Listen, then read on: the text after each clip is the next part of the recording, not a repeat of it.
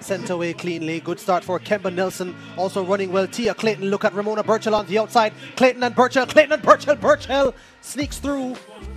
7:31 is the flash time.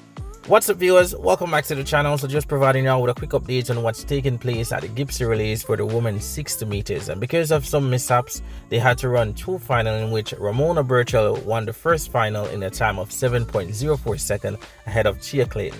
Kemba Nelson had to settle for fifth in that race in a time of 7.22 seconds. But definitely it was an epic race, but because of the mishaps that they had initially, the heats, some of the heats ran 70 meters instead of 60 meters, which is the reason why they had to run two final. And truth to be told, based on what we saw, Kemba Nelson did not look focused.